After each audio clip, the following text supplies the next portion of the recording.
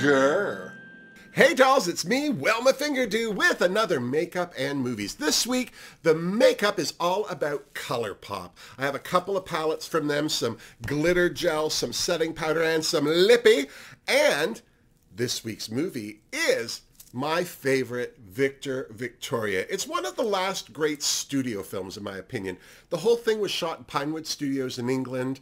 It was fully costumed, fully designed. It is not just a great period film, it's a great comedy film, it's a great musical, and it deals with a lot of LGBTQI issues that at the time weren't necessarily prevalent in society. But watching this film now with the information and the awareness that we have in this day and age, it's an incredibly insightful film when you think about when it was made. So, if you want to see how I throw all this on my face and learn something about a fabulous movie, then just stay tuned.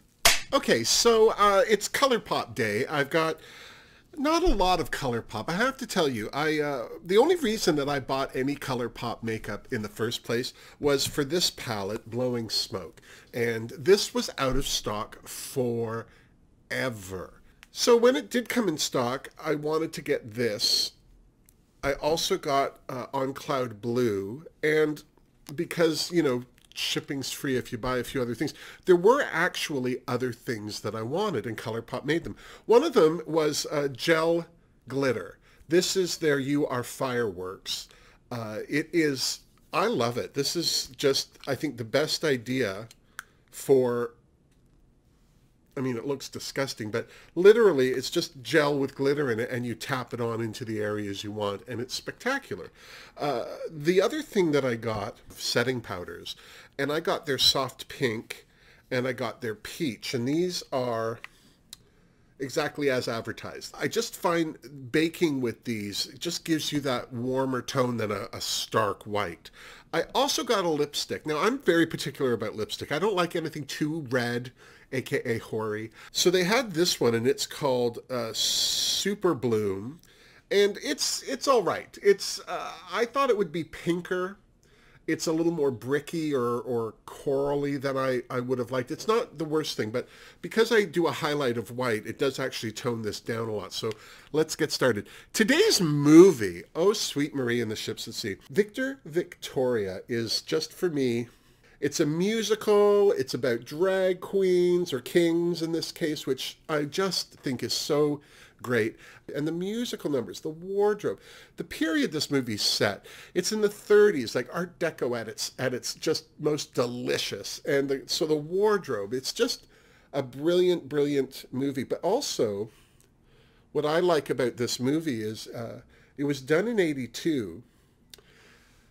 This is just when the AIDS epidemic was starting. So there was still a joie to being gay, but it was still taboo. People didn't really talk about it.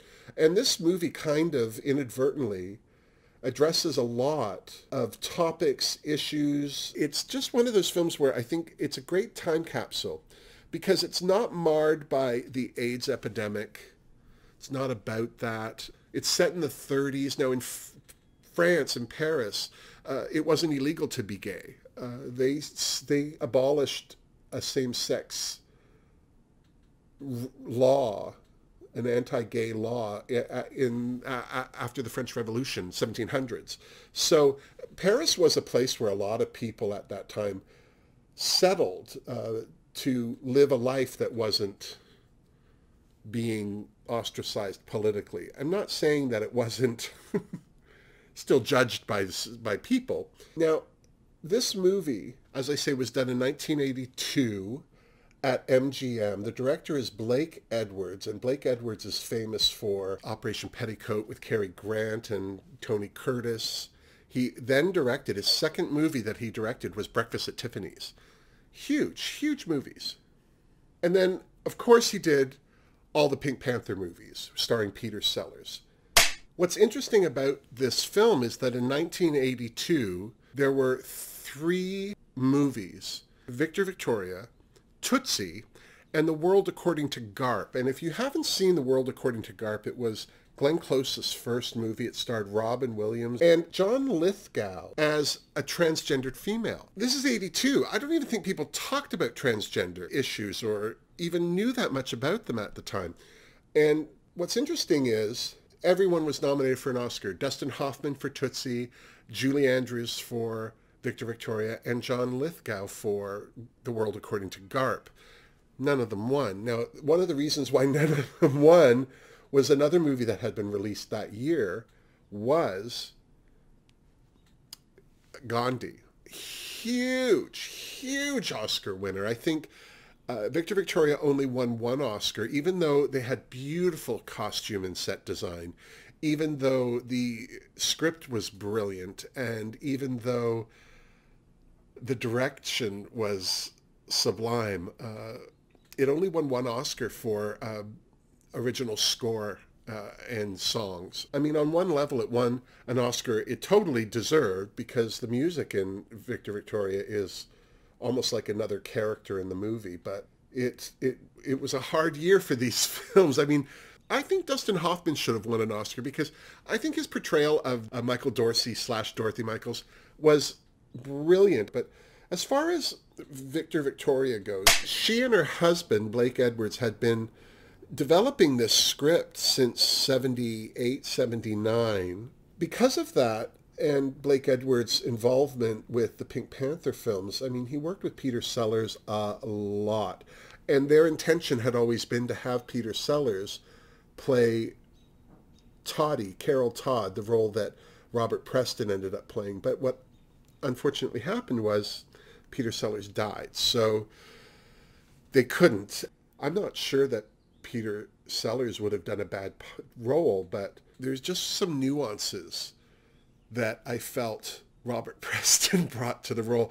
And one of them was his hair. He just had the most beautiful head of gray hair that just, the way they styled it and fluffed it up, it just made him look gay. It was just hilarious. And because of his musical theater background, he certainly had some inspirations there to draw on, for sure. What's also interesting is that Robert Preston had been in movies since the late 30s, early 40s. And this movie was his only Oscar nomination. He had never been nominated for an Oscar before this.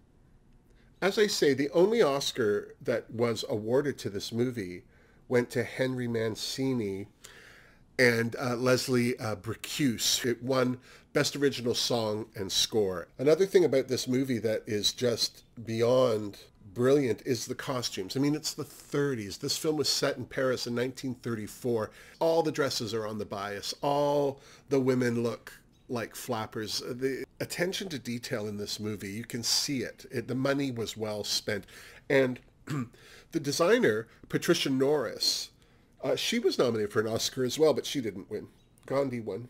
But she had done, this was a really interesting film for her to do because she does period films, but her first film was Capricorn 1 in 1977. And then she did The Elephant Man, which was a period movie, in 1980. And then she did Blue Velvet in 86 with David Lynch. And in fact, worked with him on a couple of projects after that. And her last film was 12 Years a Slave, which she was also nominated for an Oscar for. Now, this film wasn't an original concept. Blake Edwards adapted it from a German film from 1933 called Victor and Victoria. This movie also stars James Garner as the romantic lead. It wasn't the first time he and Julie Andrews had worked together. They had worked on a movie together in '64 called The Americanization of Emily. There was a rumor that James Garner wasn't the first choice, or that they had wanted Tom Selleck to play this part. But Blake Edwards is adamant in saying that the only choice for this role was and always had been James Garner, and he's just brilliant in it. Speaking of brilliant, another person in this film, just brilliant, Leslie Ann Warren. She plays Norma Cassidy, James Garner's character's girlfriend. She's a gangster's moll, and she's got blonde hair, and she talks like this, and she just, listen, you. And she's just very crass, and although she looks spectacular, she is hard as bricks. So the movie starts out with, we see a man lying in bed. This is Carol Todd, played by Robert Preston. And as he's lying there, a second figure raises up out of the bed, and it's a man. So right away, this film just gives you gay right in the face, which is where you want it. Just saying. So he gets up out of bed, he gets dressed, and he goes through Toddy's wallet to just grab some money. And Toddy wakes up. They have an exchange. He says, "Oh, cab fare?" And he goes, "I have to pay some bills." And he says to Carol, "You get your money's worth." So now we know, okay, well, Carol Toddy is, their relationship is a money one. But Toddy gets up and he goes to work. He works at Chez Louis, literally around the corner, like just a couple of steps away. As we get closer to this nightclub, we can hear singing. A woman is singing. And when he goes into the club, we see Victoria Grant. She's singing on stage with an accompanist auditioning for Chez Louis. And she's singing some operatic piece of loveliness, Cherry Ripe. And she sounds fantastic. And Labisse is the owner of the nightclub. He's sitting there listening to her, and she does a great job. And when she's done, she says, "As you can see, Monsieur Labisse, I have a legitimate voice." And he said, "Yes, but what we're looking for here is something a little more illegitimate." And she says, "Well, I'm sure with a little practice." And he says, "Well, that would be like saying with a little practice a nun could be a streetwalker." And so Victoria kind of leaves in a bit of a huff over this. And then she says to him, "Despite what you may think, there are some things where practice does make perfect." And she hits this high note. Ah! And the glass of wine on his table just explodes. And when she's done, and then she fades a little. You can see that took a lot out of her. And she stumbles her way out of the place. And Labisse says, "What the hell was that?" And Toddy says, "E flat." We see Victoria leave. She stops outside this restaurant. And we see this very large man eating the most decadent pastry. I don't even know what it is. But there's whipped cream, and flakiness going on. And she's just staring at him, eating. And every time we see him, we get closer with the camera to the point where you can see the hairs out of his nostrils. And as he bites into this thing, cream sticks to his nose. And they cut to the broad shot where Victoria was standing outside the window. She's not standing there anymore. But the people outside are all like, "Oh," and they're picking her up. She's fainted.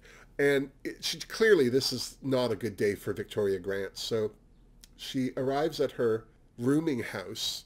And as she walks in, the young lad at the front desk calls the manager. Just as she's putting her key in the door, he stops her. And clearly he was eating. She takes her umbrella and hangs it. He's got his hand blocking her door, and she puts her umbrella on his hand, she's got a hole in her glove, pulls it down so her finger's exposed, runs it down his handkerchief and licks it and goes, "Spaghetti?" He goes, "With meatballs." And she goes, "I'll sleep with you for a meatball." And he grabs his glass and goes, "What?" She just faints. And he brings her into the room and she goes, "No, no, no, you don't. I know all the angles." And he puts her on the bed and she's like, "What's happening? You made an offer to me and then you pretended to faint." She goes, "Don't be ridiculous. I never pretend to faint." And he's starting to take his pants off and she's like, "What's going on?" And that's when she sees this cockroach on the bed and she screams. She just freaks out and knocks him to the ground. His pants are down around his ankles. I mean, clearly this was not going to go well for Victoria. The guy is just beside himself. He confiscates her bags and says, "You're not getting these back until I get my rent." So we cut from that scene to, poor thing, poor Victoria, to back to Chez Louis. It's now in full swing. There are patrons there, and Carol Todd is performing. As he's singing, he's going through the club, and you can see the patrons. A lot of the people at first glance, it's just men and women sitting at tables. Then you realize that a lot of the women are men, and a lot of the men, you realize, are women with their hair kind of marcelled flat to their heads. And so as Carol's singing this song, there's a commotion at the front door as this quartet of people walk in, and one of them is this Richard DiNardo, who Carol had the exchange with that morning. And they get to their table, and while he's singing, like, they even yell out for the waiter. So at the end of it, Toddy says, thank you to the crowd. You're most kind. And then in fact, you're every kind. And, oh, we have a celebrity in the audience tonight. Aren't you Richard DiNardo, the famous trapeze act? Clearly he's a swinger. And he just insults the whole table, and this older woman says, you aren't really funny, you know, so why don't you just frig off? And he says, shame on you, bringing your dear sweet old mother into a place like this. And he walks away. The guy gets up with a chair and comes at Toddy, who ducks, and a huge fight ensues. Just all hell is breaking loose. And while that's all going on, we cut to this restaurant that Victoria was out front of earlier, and she is now entering the restaurant. She sits at a table and starts looking through a menu.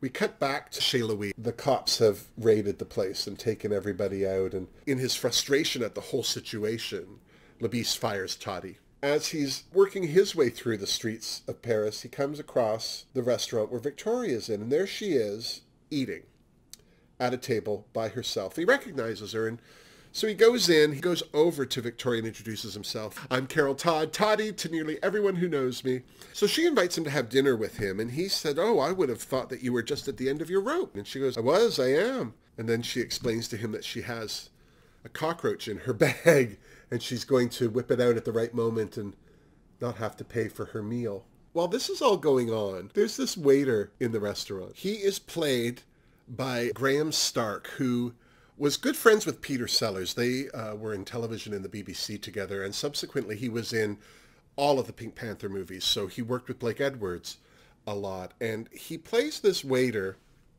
who's just over it. When Carol Todd joins Victoria in the restaurant, he says, how was the boeuf bourguignon? Well, it was a little tough. And he says, well, maybe the way you're eating, your jaws are getting tired. And he said, speaking of overworked jaws, why don't you treat yours to a sabbatical and fetch me a wine list? And she says, this is all they have. And he says, oh, the last time I saw a specimen like this, they had to shoot the horse. And he says, how lucky can you be? And one night, a Rockefeller and a Groucho Marx. And Robert Preston says, well, it wasn't a real horse. It was just a costume with two waiters in it. And he says, I will think of a clever retort as I get your salad.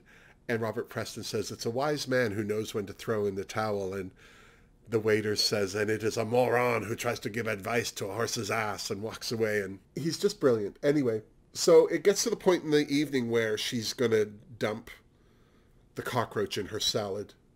She shakes her purse over the salad, and nothing. They look. He says, anything to do? And as they're looking, they're like over the table looking at this salad. The waiter shows up. How is the salad? He's like, ah! Apparently he made the rosé dressing, so he wants to find out from her how she enjoys it. And as they're talking, the cockroach crawls out of the purse onto Julie Andrews' hand, and she screams, and she jumps up. She knocks the waiter over. Everything, the salads everywhere. It's just awful. And they have this confrontation with the maitre d'. As this is all going on, there's a large woman in the other side of the restaurant who's just staring at them, judgy. And they pan down to her foot, and the cockroach has crawled onto her foot. And then it starts up her leg, and then they cut back to her face. She screams. All hell breaks loose in the restaurant. It's pandemonium. And as that's all happening, Victoria and Toddy run out of the restaurant. She's got her coat in her hand. It's raining. We cut to the next scene, which is in Toddy's apartment. We see that the two of them have been sitting in the tub together with the hot water, drinking brandy. And Julie Andrews asks him how long had he been a homosexual. And he says, how long have you been a soprano? And she said, since I was 14, he goes, oh, I was a late bloomer. And they're just getting to know each other. It's so lovely. It's so charming. And she's like, all right, you know what I'm going to do? I'm going to get my clothes on and try and sneak back into my hotel. And as she does that, she realizes that her clothes have shrunk from the rain. And she's like, oh, it was guaranteed not to shrink. And she's just so upset by it all. And so he says, well, you'll stay here. And then tomorrow I'll go to your hotel and I'll pay your bill. And she says, what? And she goes, yeah, it's one of those reasons that I saved a couple of francs for. And so the next day, he's got a cold. He's clearly not happy about being ill, and she's put on Richard DiNardo's clothes that he's left there. And he says, you look better in Richard's clothes than he does. The plan is she's going to go to her hotel, pay the bill, get her clothes, and come back. While that's all happening, Richard DiNardo shows up. He says, I'm here to pick up my clothes. And Toddy says, oh, I thought it was to pay me the money you owe me. And he goes, I don't owe you a thing, you pathetic old queer. And he goes to the wardrobe, which is where Victoria is hiding. And he opens the door. She has since put on a hat of his. And he looks at what looks like a man in the cupboard, and she punches him in the nose, just square off, smackaroo, and she kicks him out of the apartment. Toddy, his face is like, and he has an idea. This is what sparks the idea. He could sell her off as a female impersonator. He's going to take him to see Andre Cassel, the best agent in Paris. And he's like, you're the world's greatest female impersonator. And she says, well, if I'm the greatest, how come he's not heard of her? And he's like, well, you were famous in Poland, and I brought you to Paris. And so they get in a cab and go off to Andre Cassel's office, and in his office is another delicious character, Miss Selma. She's the secretary for Andre Cassel. So they come in, and Toddy says, I'd like to see Andre Cassel. And she says, why? And he's like, because we're friends, and when he knows I'm here, he'll want to see me. And she says, well, seeing as you're such good friends, I'm surprised you don't know that on Wednesdays, Andre Cassel only sees the world's greatest barber. He's getting his hair cut in his office. So they decide to wait. And while they're sitting there in the office waiting, a man in a tuxedo shows up. And he goes up to the secretary's desk. She's typing away, and she looks at him, and he says, Andre Cassel? And she goes, no, Miss Selma. And he's like, no, I want to see Andre Cassel. And she's like, no. And he says, I am Leclue, the world's greatest equilibrist. And she says, well, on Wednesdays, Andre Cassel only sees so-and-so, the world's greatest barber. And he says, fine, then I will perform for you. And he opens the bottle of champagne, pours a glass, gives it to Miss Selma, puts the bottle on the table, gets up on the table, puts his walking stick on top of the bottle, and then stands up on his one arm on top of the desk, on top of the bottle. And he's just balancing there. And she's like, get off, get off. She comes running around. And so while she's kind of dealing with him there, Toddy and Victoria run into Andre's office, and you can hear him going, Toddy, what the hell? And she's like, I want you to meet Count Grzinski, the world's greatest female impersonator. Count, will you demonstrate? And she goes, of course. And then we hit this high note again, and the bottle of champagne smashes. Leclue hits it, it falls through the coffee table that's in the waiting room, and they all come running out of the office to see this. Then we cut to a series of shots of her rehearsing. It's funny because there's one scene where she's going over the choreography. As they're rehearsing, Toddy comes in, and he stands behind a bunch of, I don't know, chorus boys, dancers. One of them says, well, if he's a count, then I'm Greta Garbo. And another one says, well, Greta, I think he's divine. And what's interesting to know about that scene is the boy that says, I think he's divine, is Blake Edwards' son. Then it's opening night, and Victoria's in her dressing room, and there's a knock at the door, and it's Andre Cassel, and he says, because it's opening night, he's like, everyone's here. I sent out 300 invitations, and almost everyone's here. The only person that didn't come was King Marchand, and King Marchand is played by James Garner, and they're like, well, who's King Marchand? He is the largest nightclub owner in Chicago. As they're talking about him, we cut to the nightclub, and we see James Garner enter with his bodyguards Squash and Leslie Ann Warren, Norma Cassidy, and the show starts. And it's stunning. Like, Julie Andrews looks good, the costume films beautifully, the numbers great, and while the number's going on, you can see that King is getting more and more intrigued by this creature on stage. And Norma a couple times kind of looks over at him and is like, and you can see that she is not happy, and she knows like he's going to dump her for this woman. At the end of the number, Victoria takes off her wig, and James Garner has the best reaction to it because he's clapping and smiling. He's quite happy, and he's like, and then his hands almost like reverse clap, like as he like it's the most controlled reaction to something like that. It just made me laugh so hard, I remember at the time, and it still does when I see it. And Squash leans into King and says, she's a man. And Norma's reaction is, yeah! And she starts screaming and cheering. She couldn't be happier.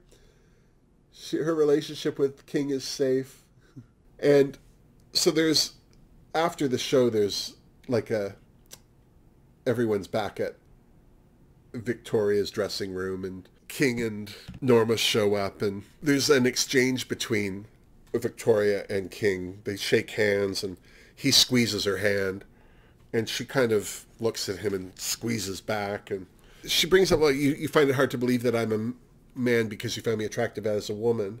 While that's all happening, Norma's talking to Toddy outside, and she goes, oh my God, you really are queer? And he laughs at her and goes, we prefer gay. And she's like, well, I just bet that the right woman could reform you. And he says, I think the right woman could reform you too. And she's like, me? Give up men? Forget it. And he says, you took the words right out of my mouth. And as that's all happening, King is leaving, and Squash yells to Norma, come on, let's go. And off they go. While they're leaving, Norma's saying to King, no, they are a couple. He explained the whole thing to me. They met in Poland or something. And she goes, can you imagine what your business partner, Sal Andretti, would say if he found out you fell for a female impersonator? Ah! As she's walking out of the place saying that, King goes to kick her. Like, he's clearly over this woman. Victoria and Toddy leave. Andre Cassell gives them a lift to their hotel, and they actually are staying in the same hotel that King and Squash and Norma are in. Victoria's just gobsmacked. Why are we here? This is the Marceau. Where are we going? And he says, up! And so they enter the hotel into their room. It's stunning. She's like, when did we move? He's apparently that afternoon. And while they're celebrating her success and how well it all went, across the courtyard, there's King Marchand. He's standing at the window, and he sees across the way Victor and Toddy, and they're hugging and kissing. And while that's all happening, Norma appears in the doorway of the bedroom. She's like, I'm horny. And I think he only reacts to this because it's a clear way for him to redefine his heterosexuality. We cut back to Victoria and Toddy's hotel room. They're lying on the bed drinking champagne, and they're singing Home on the Range. But instead of Where the Deer and the Antelope Play, it's Where the Deer and the Antelope Are Gay. We cut back to King and Norma, and clearly he couldn't perform.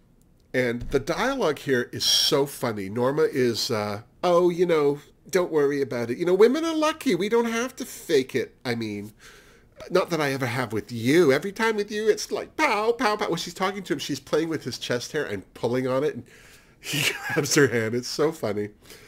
And he goes into the bathroom. He gets out of bed and goes into the bathroom, and she's like, you have to, pardon the expression, not let it get you down. He comes out of the bathroom with a bar of soap, and she's like, what's with the soap? The next thing we hear is a scream from Norma. King comes running out of the one bedroom. Across the living room is another bedroom where Squash is. He comes running out, and he yells, look out! And Norma comes to the doorway. She's got soap coming out of her mouth. Nobody puts soap in my mouth, not even my mother. And she wrecks the place. I think it was an interview that Leslie Ann Warren gave.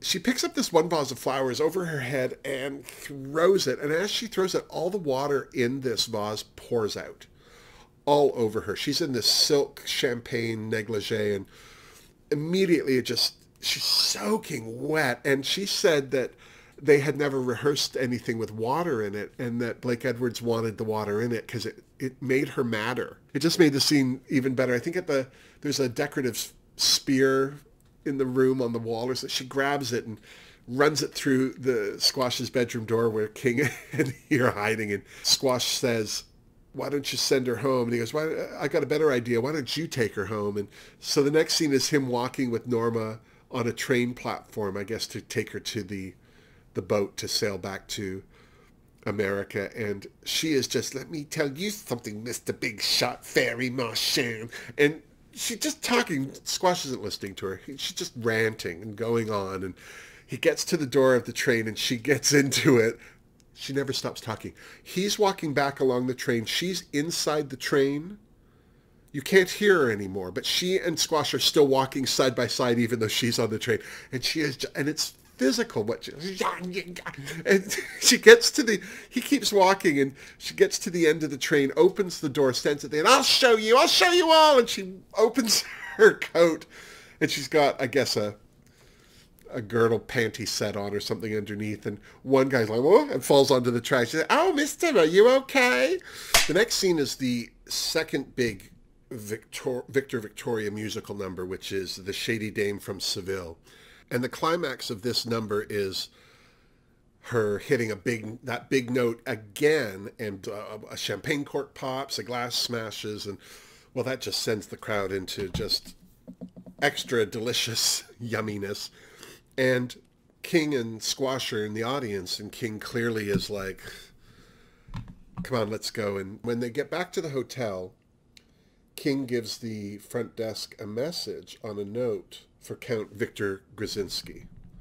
And the guy says, "Oh, thank you." And he goes to put it in a cubby hole. And King says, "Count Victor Grzinski?" And she says, "Yes, room 234. He's like, "Fine." And they go up. When Squash and he get to their hotel room, King calls down to the front desk. King changes his voice. "This is Mr. Todd in room 234.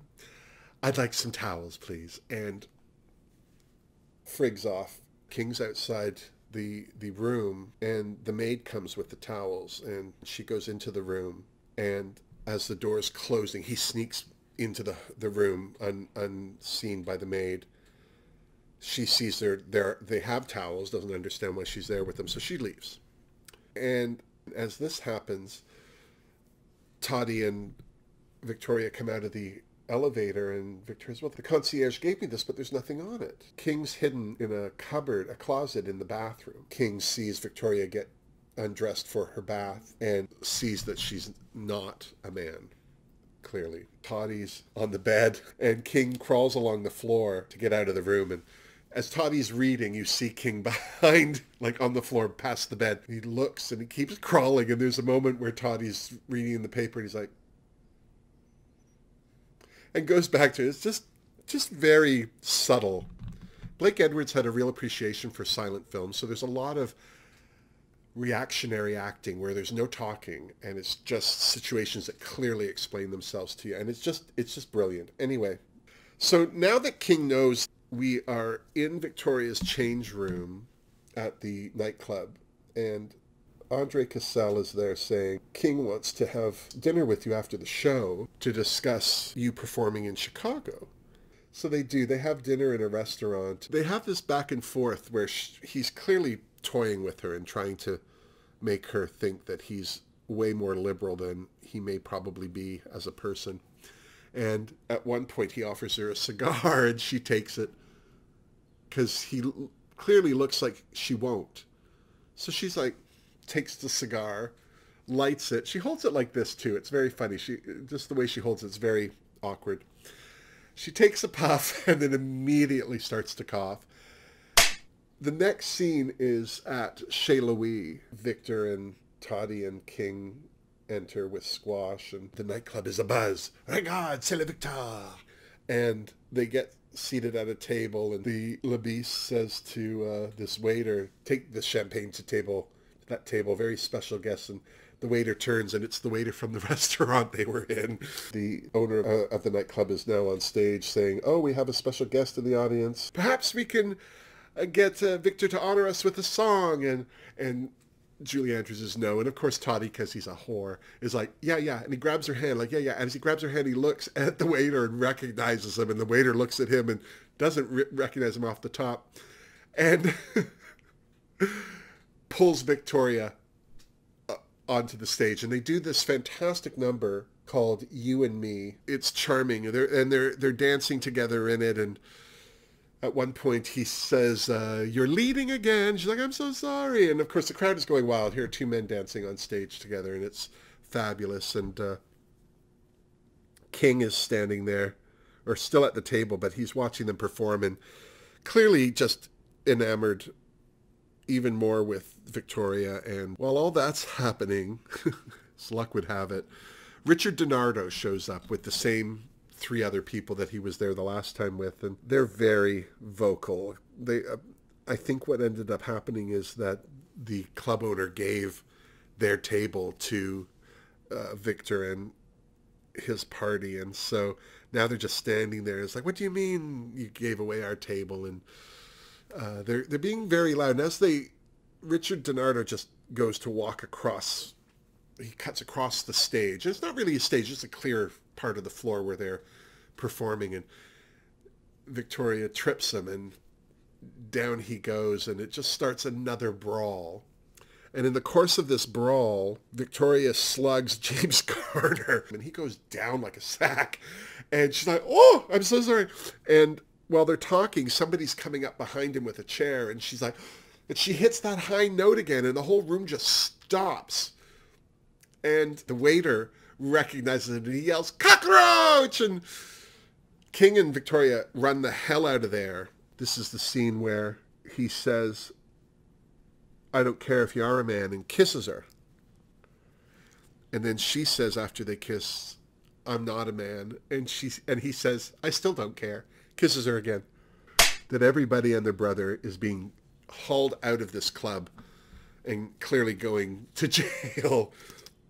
And as they're being put in the paddy wagon, that waiter is there, and he says to Toddy, cockroach! And he goes, I don't know who, I've never seen this man before in my life. Then we cut to King's hotel room. Squash comes in. And as he walks in, you can hear from King's bedroom moaning and like, ah! And so Squash thinks he's being attacked or something, breaks the door down. There's Victoria and King in the bed. And Squash is just staggered. He doesn't know what to say. He's so embarrassed. And he's knocked the door completely off its hinges. So he picks it up and kind of leaves the room and leaves the door propped against the door frame. And, oh, I'm so sorry. So he walks away. King comes running out of the room and says, Squash, it's not what you think. And he says to him, if a guy like you can admit that you're gay, and he looks at him and says, so can I. And King's face like devoid of, like, you've never seen a blanker expression on a person, like, and Squash, he goes, you've made me so happy. He gives him a hug and a peck on the cheek and goes to his room and closes the door. And poor King's like, I don't know what to say. So he goes back to his room where Victoria is, and she's kind of laughing and saying, like, starts to, I guess, lighten the mood, and he's clearly just stymied. And she's like, what?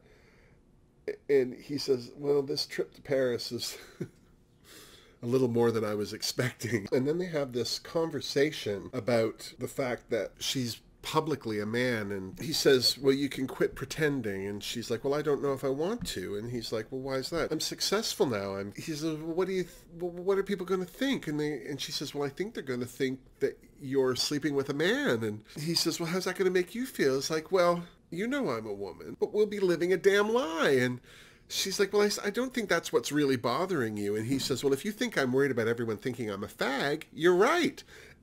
And so she says something about, well, it was fun while it lasted, and she heads back to her hotel room with Toddy. As she walks in, Toddy's in bed having a cup of tea. It's very, very polite and civilized, with Squash. Squash is there, full pajamas, sitting next to Toddy in bed, looking a little awkward because he still doesn't know she's a woman.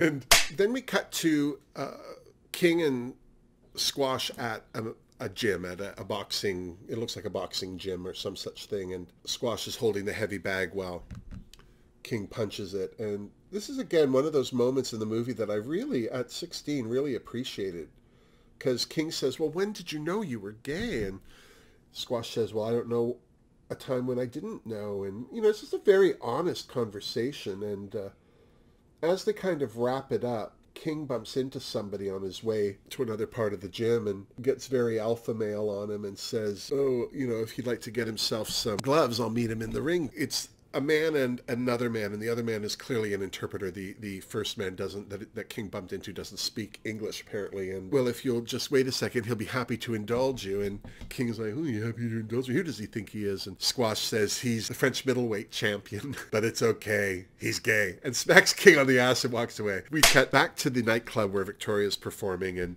now Labisse is there watching her, and she hits that high note again. The glasses all break, and he's like, you can see him, okay, I know what's going on here. And when Victoria ends up back in her dressing room, there's King Marchand beaten up. He clearly lost the fight with the gay guy in the gym. And he says, I think we should try living together. And she's like, your place or mine.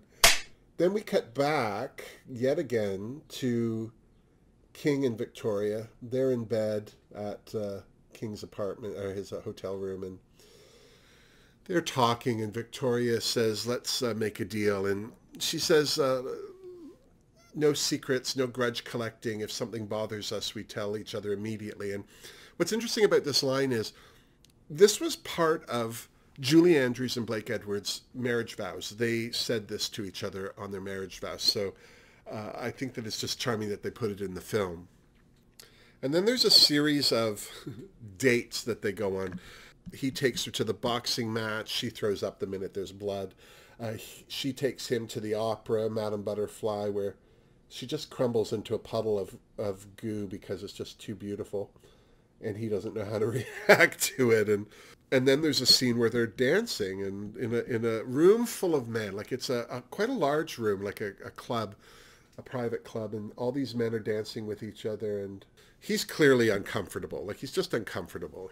So he's like, okay, let's go. And they get outside and he says to Squash, take her home. And he's like, well, what are you doing? And he's like, don't worry about me. I'll be all right. And he gets in a cab. As they're driving down this alley, this person gets thrown out of a bar, like bodily thrown. And he stops the cab and gets out and he goes into this bar. And it's just clearly like just working class men.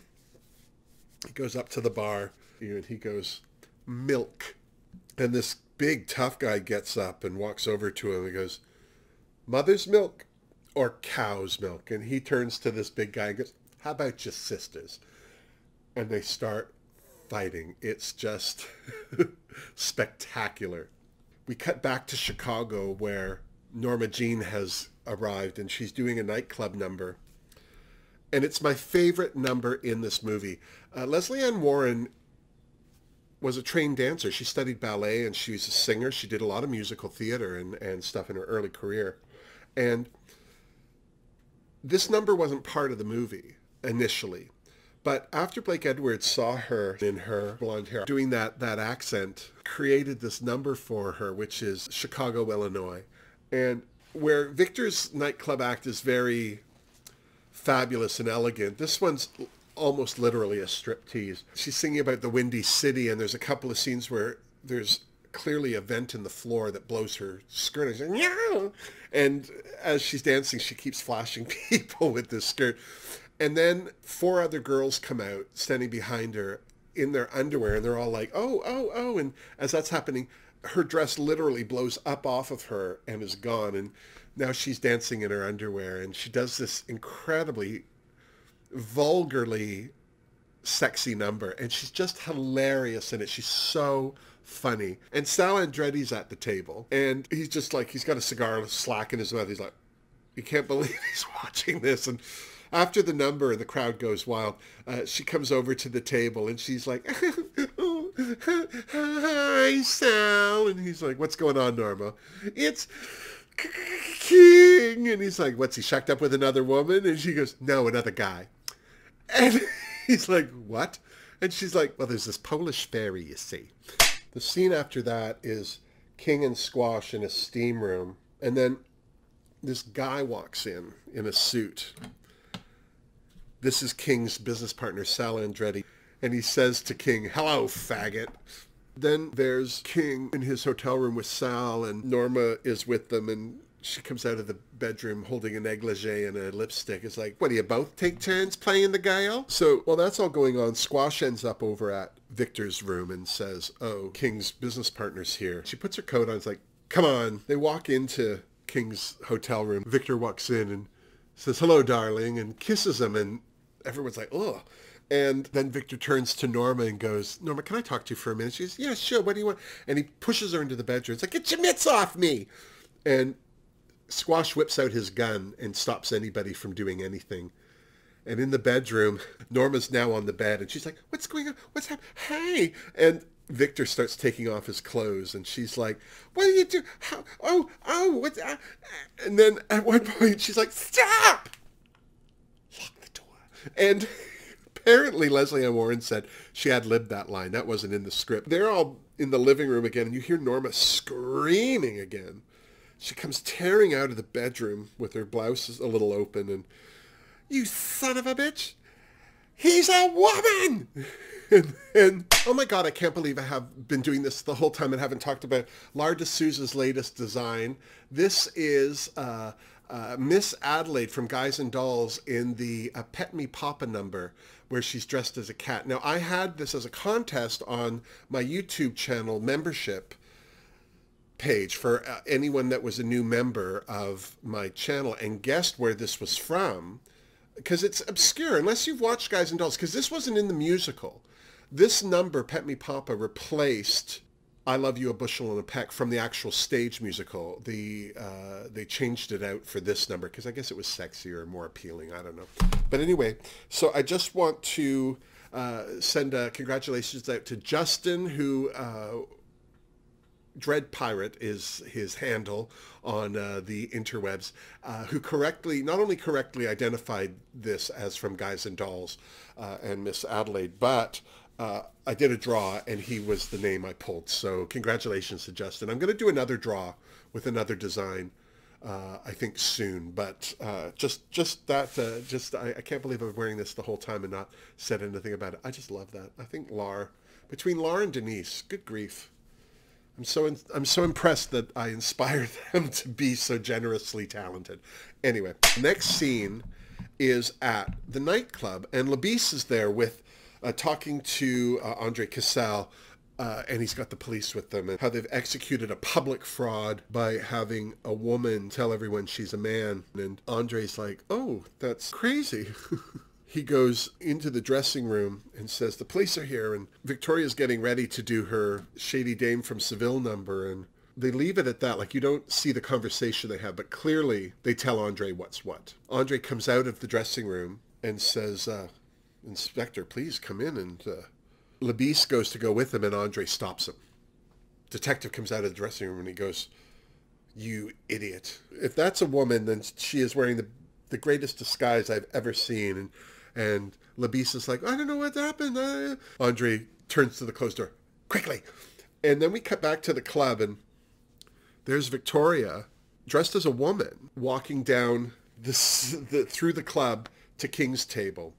As she's walking down the club, a waiter goes by her with his back to us, and as they pass, she stops and goes, and keeps going, and the waiter turns around, and it's that waiter again, and she sits at the table, and King's like, what's going on? She's like, shh, shh, shh. And then the music starts, and they look on stage, and the way this number starts, it's with all these matadors all in a line, so you can't see the person at the end, and when we get to the person at the end, they have a fan up, and then the fan goes down. It's Robert Preston, dressed as Victoria for this final number. A bit of trivia about this. Robert Preston is wearing the same dress that Julie Andrews wore in the number. It's the exact same dress, and they designed it so that it could be adjusted to fit both of them. So it is exactly the same dress. The only difference is they've added an extra tier of ruffles at the bottom because he's taller than she is. And they also did the filming of this number in one take. It is brilliant. This number goes wrong so many ways, and the fact when you realize that they filmed it in one go, this is the best part of this movie. And then there are flowers brought to the stage, and people are clapping. Victoria's up on her feet. Squash is there. Toddy throws Squash a rose from the bouquet they give him. That's when the credits start rolling, and it's just a beautiful ending to a very lovely film. Just the fact that we got Robert Preston in a movie doing that number in drag I'm a happy person. My life is complete because of it. All right. I think I'm glittered up. We're going to add some lashes and wig and the rest of it, and I'll be right back. And there's the look. What do you think? Of course, we're sporting the fabulous new wig from Denise Journeau, and the whole face is ColourPop. We used Blow and Smoke. We used On Cloud Blue. We also used the glitter gel, You're a Firework. We also used the setting powders, Peach and Soft Pink, which I don't know if you can tell. I feel like my face isn't as angry. And we used this lipstick, which is Bloom, Super Bloom. And of course my NYX contour palette, which I love. And I don't go anywhere without my Fumi desalu-vold Juvia's Place Queen's palette for my blush and my highlight. I also used Juvia's Place foundation and eyelid primer this week. So the film, Victor Victoria, 1982. I was 16. This movie was huge for me. It's still huge for me. As I say, I watch it while I get ready in my drag. So this was an interesting episode to not watch it while I was doing it, but talk about it. It was different. I hope you enjoyed this walk down memory lane. If you haven't seen Victor Victoria, you can actually rent or buy it on YouTube. That is, if you don't have a place that you actually do go and rent or download movies from. Also, I'm going to put the links for all of the products that I used today in the description box down below.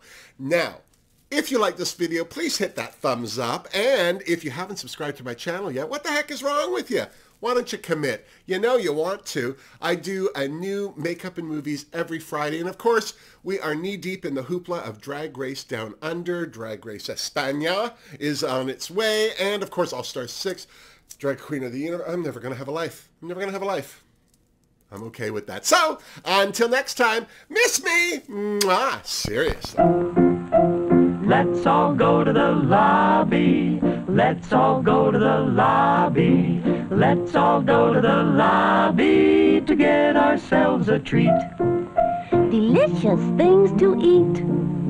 The popcorn can't be beat. The sparkling drinks are just dandy. The chocolate bars and the candy. So let's all go to the lobby to get ourselves a treat.